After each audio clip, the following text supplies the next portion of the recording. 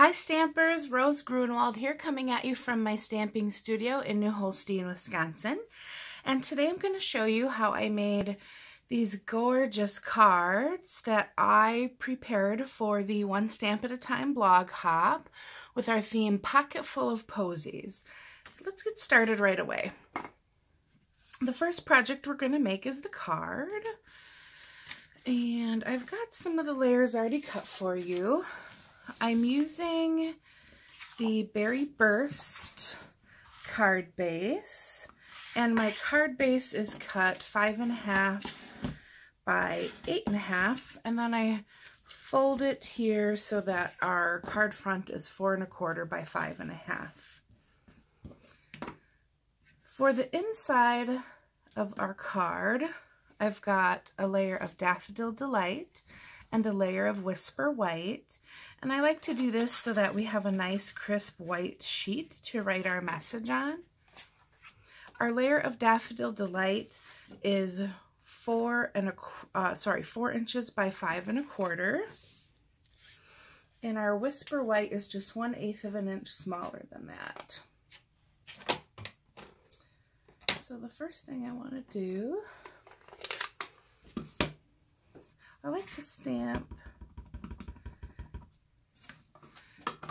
my greeting first when I do the inside of a card so I can layer the other images around that.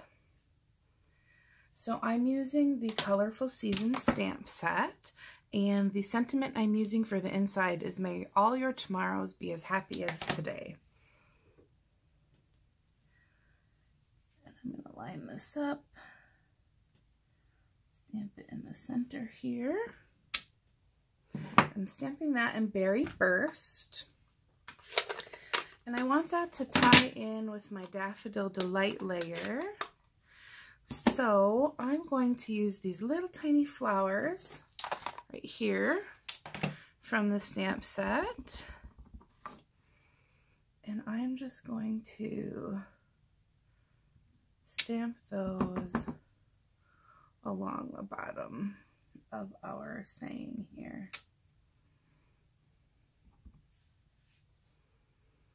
Across the card.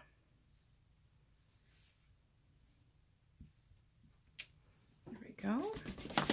And we're going to use those flowers again, so I'm just cleaning them off on my Stampin' Scrub.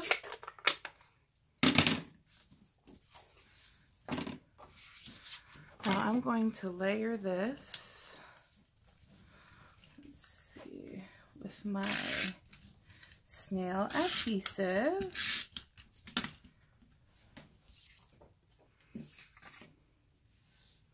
When I do layers where we're just peeking a little bit out, I just like to line up the sides with the edge and make sure that the width is the same around, and that gets it nice and centered. It's really pretty, huh? And then we'll mount that on the inside.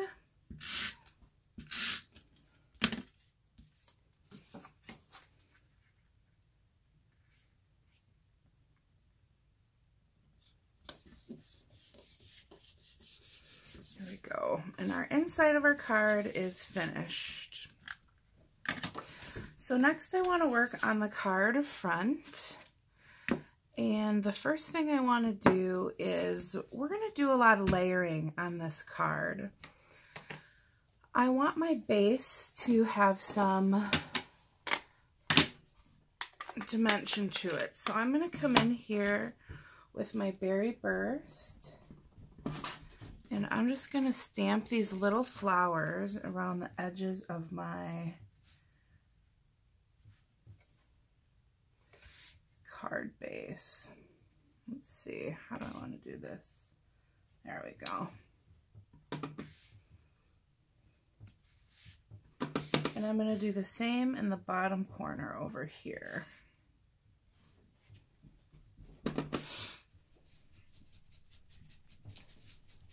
You can hear my dog scratching in the background there. All right. The next thing I'm going to stamp is our card front layer. And we're going to be using some two-step stamps. So first I'm going to do the silhouette or the frame of my chair.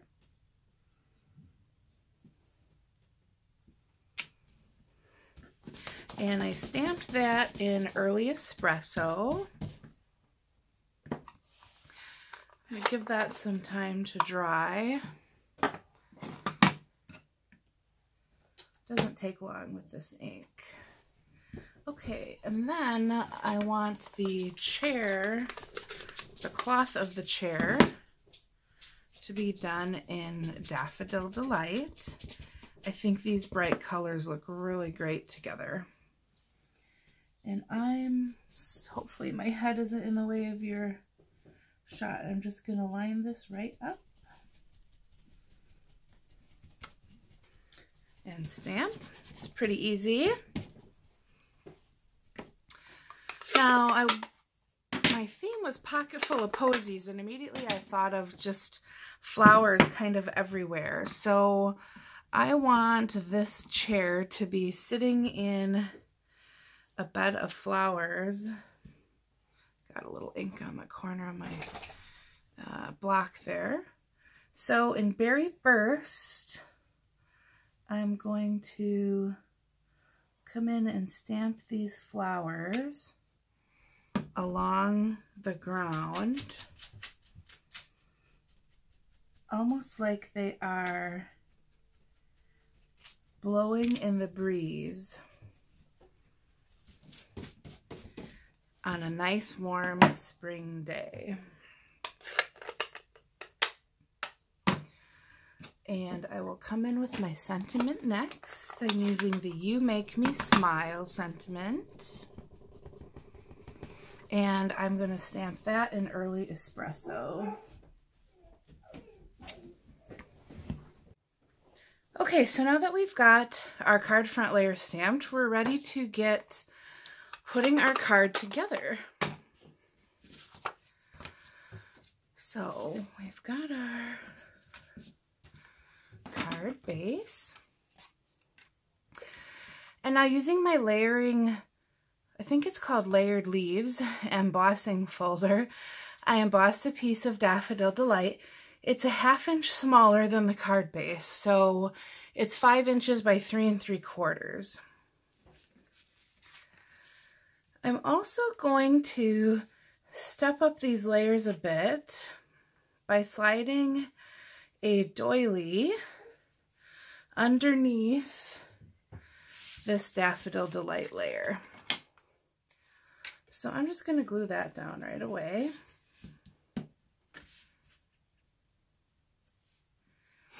And it's okay with me if that doily is just a bit off the edge over the top. I like it to look not so perfectly planned. And next, let's glue down our embossed layer.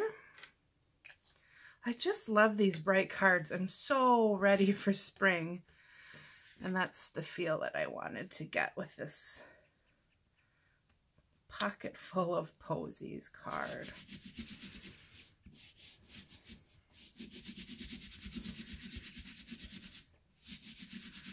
Okay, next I'm going to come in with my linen thread.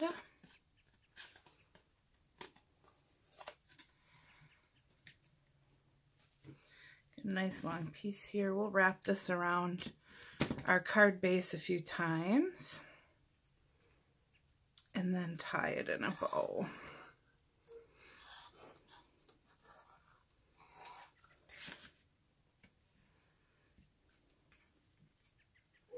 Okay, and then we're just going to tie this just like you would tie your shoes. I like to tie it in a knot first so that it's a little bit easier for my bow to stay put when I tie that.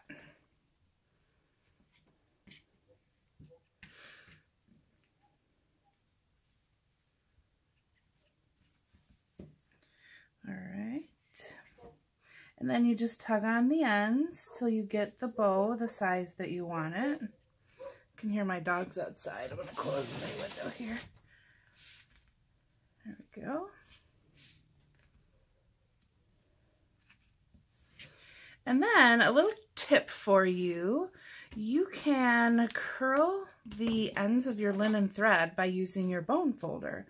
So just like you would curl ribbon, I come in here and kind of make it real taut against the bone folder, slide it through, and it curls the ends of that a little bit. Looks pretty cool. Okay, next I die cut, I think you would call this like a stem and leaves from our Petals and More thin lit dies. So I used this die here, and I cut that piece out in Pear Pizzazz because being a bright springy card, I needed just a pop of green in there. And what I'm going to do is just slide that. It's going to go under our layer, and I'm just going to tape it down. No one's going to see that tape because we're going to have a layer on top of that.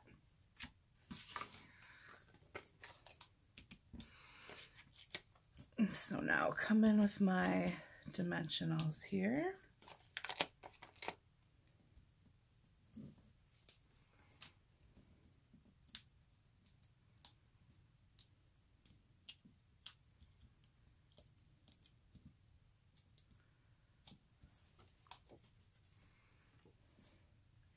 And we'll line that up.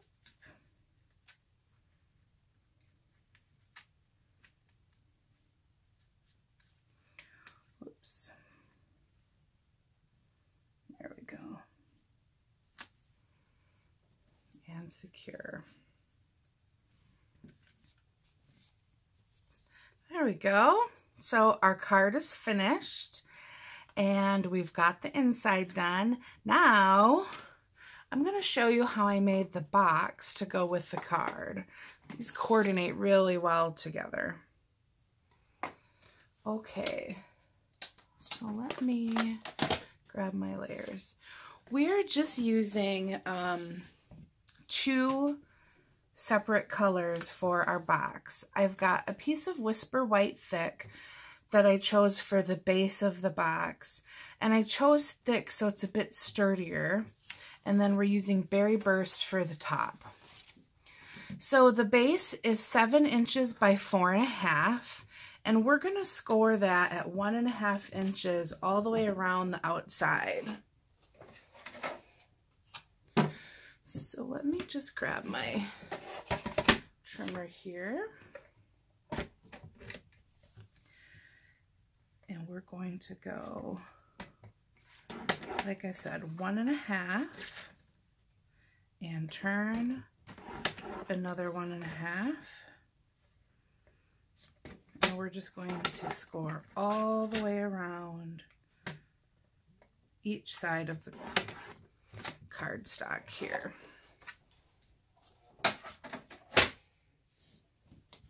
Okay, next I'm going to fold on all the score lines.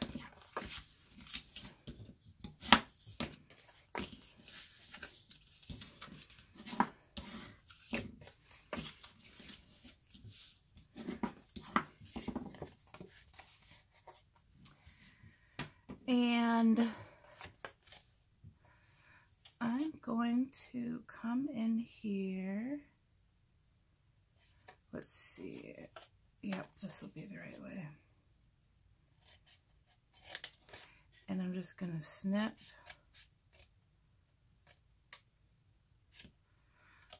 up the score line.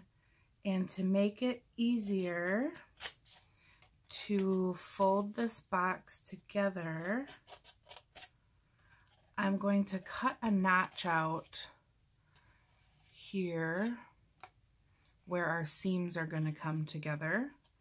I'm also going to cut a slight notch on the edge from here to the fold line, because this is going to go on the inside of our box, and I don't want that layer peeking up above the crisp edge.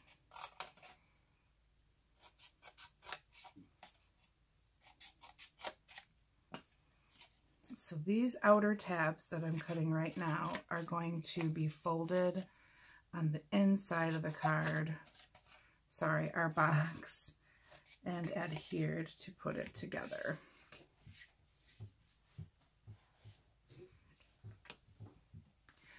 Get my liquid glue.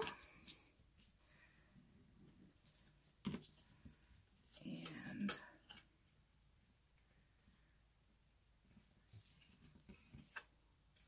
we'll adhere this, and when I go to adhere it, I'm lining up the score line with the edge of this flap.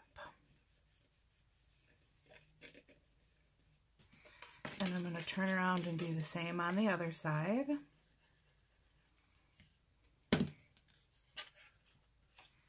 Again, line up the score line with the edge of that flap and secure.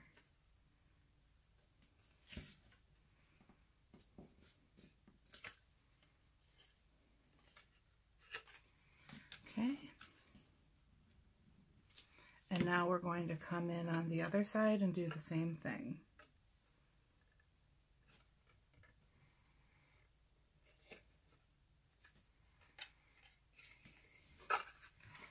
And one final side here.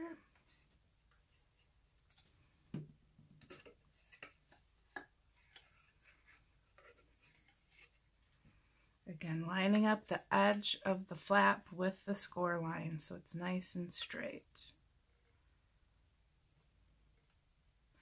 Now the liquid glue is really forgiving, so it's going to slide around a bit. That's why I'm making sure it's good and secure. And the bottom of our box is complete. We've got nice sturdy corners with those layers that we folded over. Okay, now we are on to our Berry Burst box top, and this is cut at 8 1/8 by 5 5/8. And we're going to come in and score at 1 inch all the way around, and then at 2 inches all the way around. So first I'm going to do 1 inch.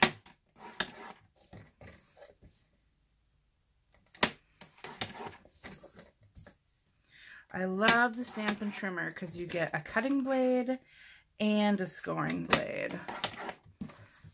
So scoring for these 3D projects is really simple. And again, I am now scoring at 2 inches all around. We already scored at 1, and now we're coming in at 2. Okay, so I'm going to fold on all the score lines and burnish those edges so we get a nice crisp fold.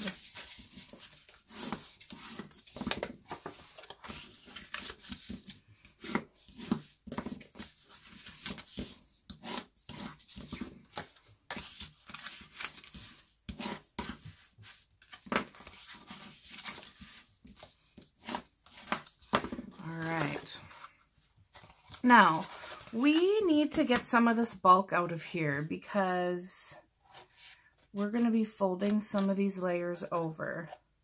So I'm cutting out the big rectangles, the 2 total inches on the far outside edge.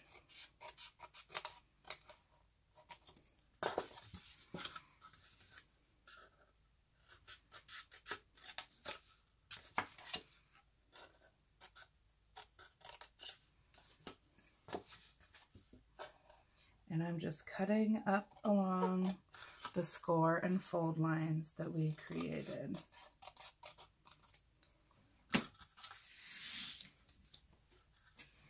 So we're just left with this tab. Now I need to cut out just the 1-inch square around the next layer outer edge.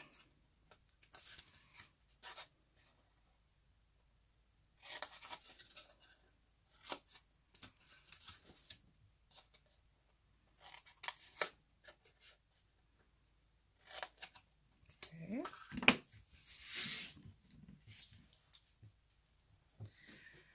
And just like we did before, we're going to cut up at the seams so we can fold this box. And then around all the outside edges that are free and to be folded, we're going to take away some of this paper bulk and just cut at a slight angle to make it easier to line up our crisp edges with our crisp folds without the bulk of the paper.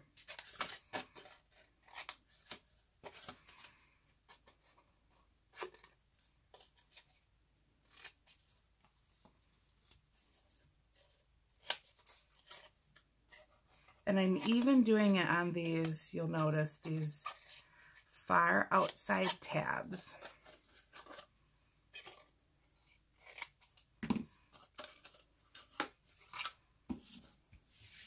Okay, now we're ready to assemble the box top.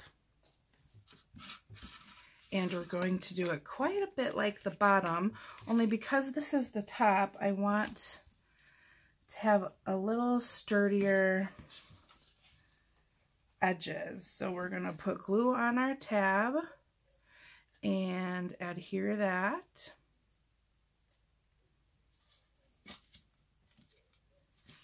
And then we'll do the same thing here.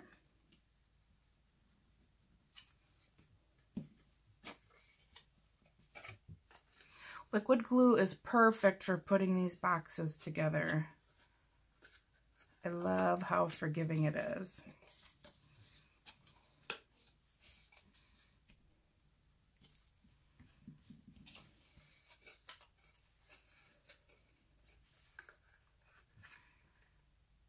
All right. Again, we're lining up our crisp edge with the creased edge.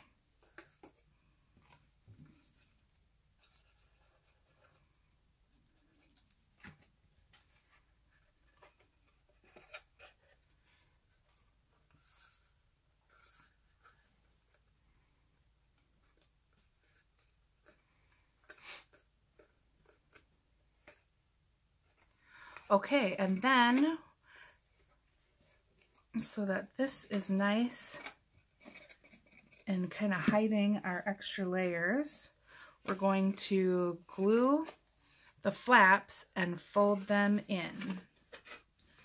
So that's why we notched out the edge of those outside flaps. And I'm going to use my bone folder to kind of get into this tight space here.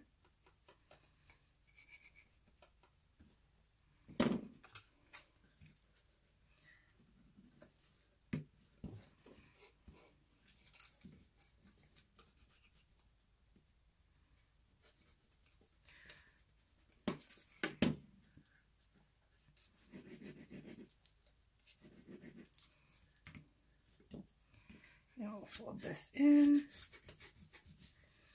I love my bone folder.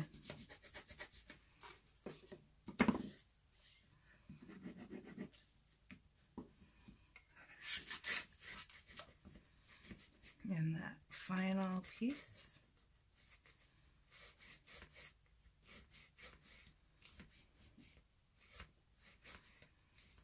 And the lid to our box is done. We just slide it on the bottom.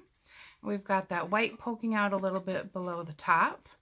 And then you can decorate the top how you'd like. So I just took a layer of some DSP here, used our daisy punch, a strip of white paper, a little doily behind, and I'm going to put some truffles. I think some of those Lindt chocolate truffles in mine. I think this will be just the right size for 2 of those truffles.